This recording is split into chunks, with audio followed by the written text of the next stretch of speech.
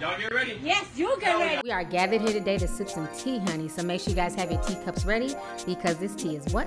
Piping hot. Hey you guys, I hope you guys are doing good today. So I just wanted to let you guys know that it is official. The holiday tea boxes will be here next week. So these holiday tea boxes make really good gifts. Basically, you'll get 3 different types of teas. There's going to be 3 different types of boxes to choose from. So one will be a holiday beauty box. The second one will be a holiday wellness box. And the third one will be a holiday flavored box, okay? They'll come with 3 different teas. They all hold an ounce of tea in each canister. And you can make up to 12 to 14 cups of tea. So if you guys are interested in this will be available next week on lovelyti.net. And if you're interested in any other tea products, make sure you guys go on to amazon.com/shops/lovelytea. Thank you guys so much once again for all your support and stay tuned for the video.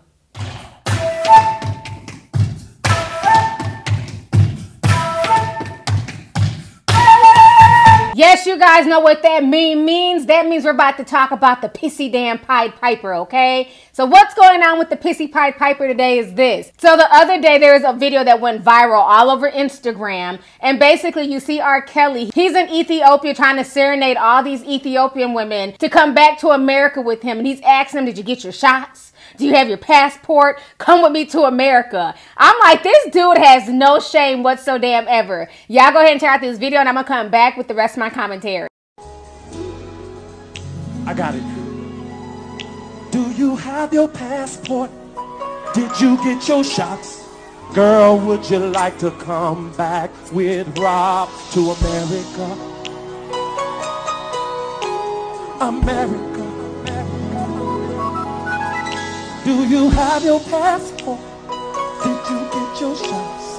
Girl, would you like to come back with Rob to America? America. America. Beautiful.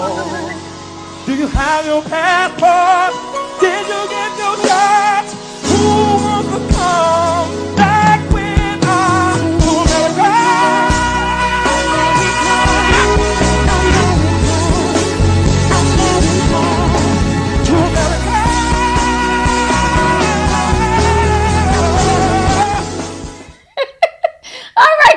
Saw that damn video of R. Kelly serenading people in Ethiopia. So a lot of people thought that this video was recent. They're like, well, when did R. Kelly get invited to Ethiopia? The video did not happen recently. This video is from 2011.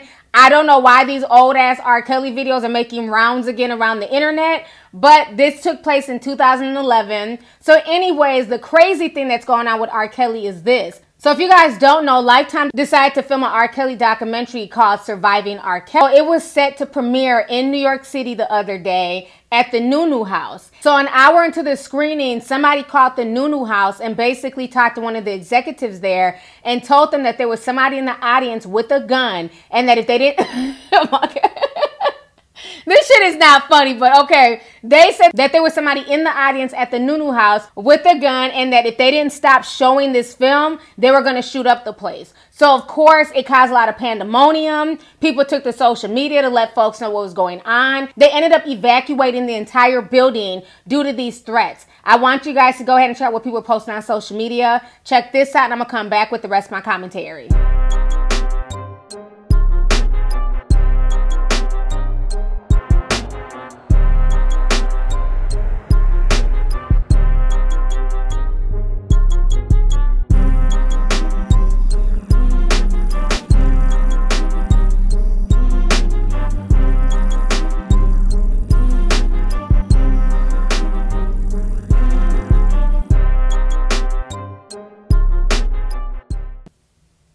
All right, so you guys just saw what folks were posting on social media. So now a spokesperson from the venue, they're basically reaching out to BuzzFeed News, and they're saying this. An NYPD spokesperson told CNN the unknown caller said if the movie continued to play, somebody inside the theater would start shooting. A spokesperson for the venue described the threat as non-credible. Lifetime released a statement saying, as a precaution, the network chose to evacuate the building. The safety and security of our panel guests and the staff is of paramount importance to Lifetime.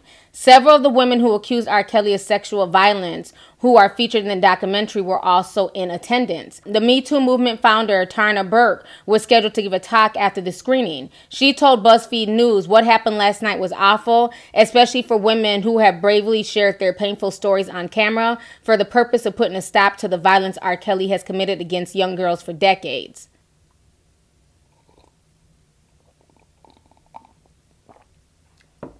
Honey, I don't give a damn what nobody says. I don't give a damn, okay? I'm not saying it was R. Kelly, but damn it, in my gut, in my heart of hearts, I feel like that was damn R. Kelly on the damn phone. It was either him or one of his goons who called in to stop the damn screening, okay? Even the police are saying that it was a non-credible threat. They patted down everybody that was in attendance. Nobody had a gun on them. So we all know what that was. That was R. Kelly trying to put a stop to the screening. But at the end of the day, he's not putting a stop to it. Lifetime is still going to release the movie. The movie's scheduled to come out January 3rd. It's going to be a 3-part episode. So this entire situation concerning the Pissy Pie Piper is crazy as hell. So anyways, y'all, let's go ahead and get the discussion popping. Go ahead and leave a comment. Let me know your thoughts on this entire disturbing story. Once again, concerning the Pissy Pie Piper, aka R. Kelly. Do you guys feel like he had something to do with that? Do you feel like he was behind the threats and them stopping that screening? Or do you feel like it just happened to be a coincidence? Anyways, y'all, let's go ahead and get the discussion popping. Go ahead and leave a comment.